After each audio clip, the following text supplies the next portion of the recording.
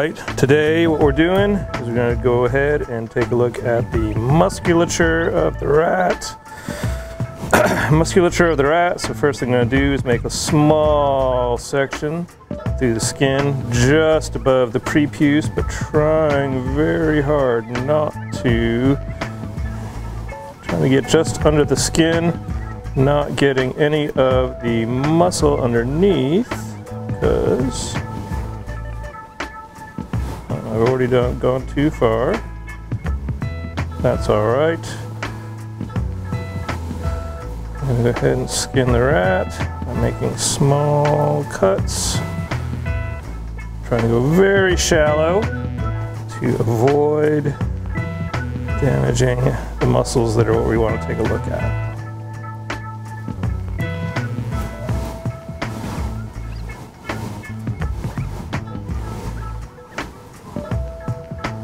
So, yeah. Skin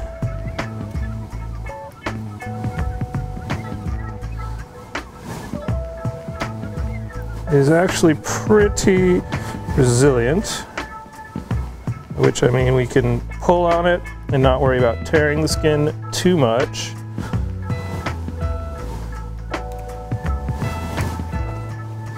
You can see the throat of the rat has already been skinned a little bit for the purposes of injecting the dye. I also did a little surgery on the side here, and it was sewed back up with staples for the purposes of staining the lymphatic system with the yellow dye. Let's see, so that yellow stuff's coming up is just latex. So we're going to cut around the prepuce. And hopefully not. Try and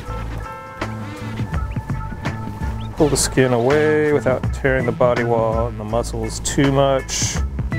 Ooh, come here. Ooh, come here. Oh, those staples are really kind of a bit of a challenge. But for the rat, fortunately, they're not feeling a thing. Alright, so I'm going to go down and around the prepuce and the genitalia. This is a male rat, as you can tell, because of the scrotum that is hanging outside. Difficult to tell male and female rats apart if they didn't have that scrotum there, but that scrotum is quite the telltale sign.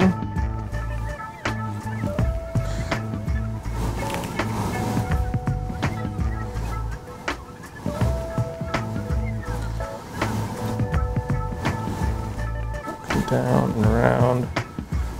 Could make cuts over the feet, but I'm not going to. I'm just going to peel away the skin from the feet, one of the hind legs, come down around the tail. Tail's already been sectioned off.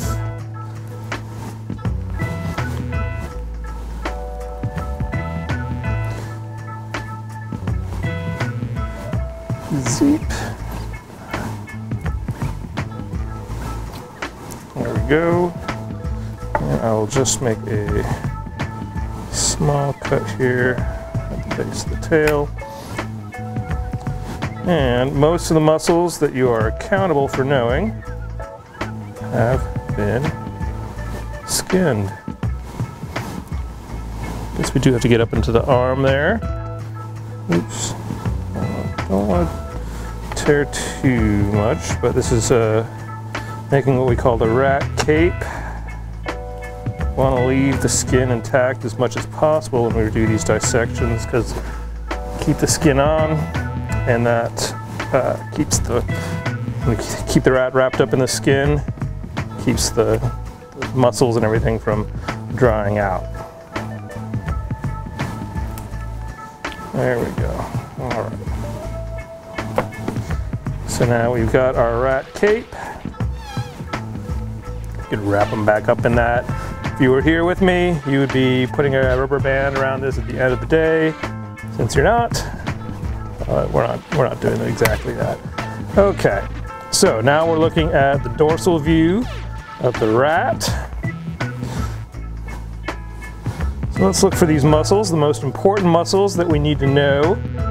When you take anatomy and physiology, you have to know all of the muscles. But for organismal biology, our first pass through here, there's only a few of the muscles that are considered to be really important in the sense that you would be asked these on a lab practical. Again, in anatomy and physiology, one of those courses, you would have to know everything. So let's walk through them. They're kind of difficult to make out where they begin and the end. It's really much more helpful if you are here, but we'll do our best. Okay, so up here in the shoulder of the rat, leading down towards the forelimb. This is the acromyotrapezius. Acromyotrapezius. Acro means up high. So acromyotrapezius is here. Okay.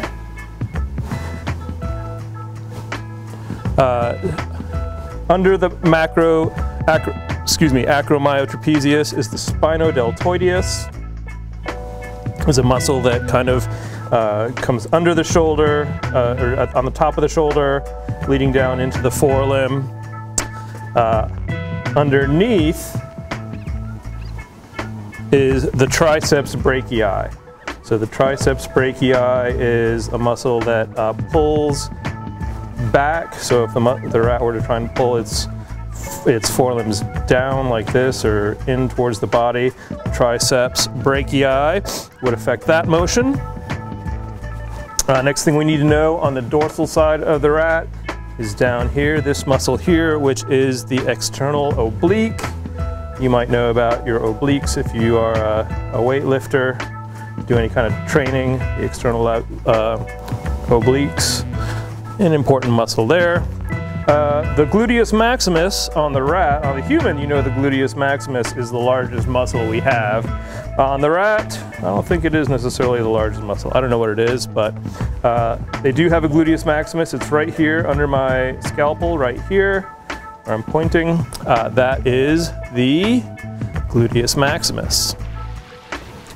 Okay, so the gluteus maximus kind of leads into and kind of is right adjacent to the biceps femoris, or the biceps of the leg.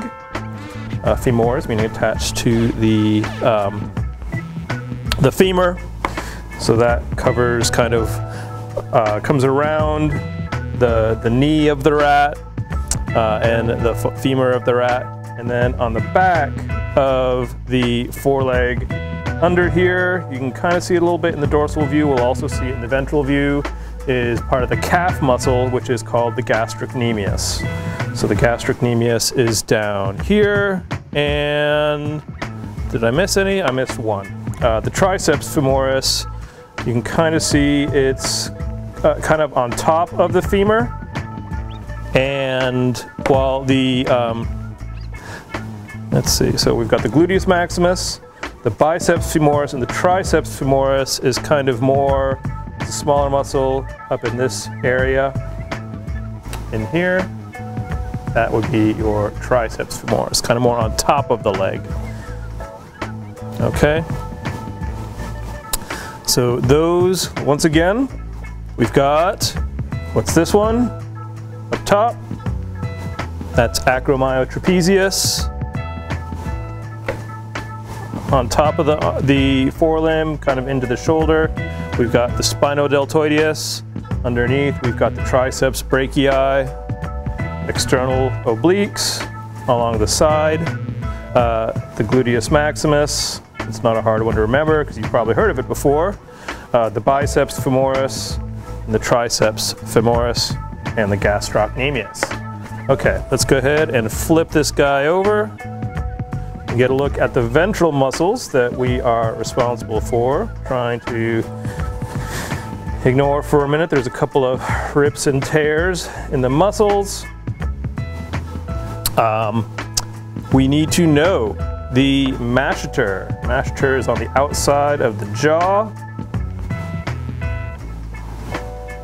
kind of up here around where the glands are, covering the glands. So it's on the outside of the neck of the rat is the masseter, and the antagonist to that is the digastricus. The digastricus goes down the middle of the throat.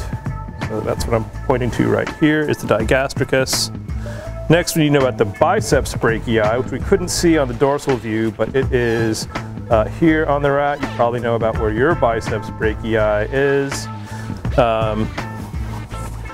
And the triceps brachii, we can still see dorsally and ventrally. It is kind of underneath the arm when we look at it from the ventral view.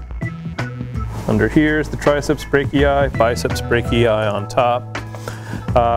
Also, we've got along here, where I'm kind of outlining, this is the pectoralis minor.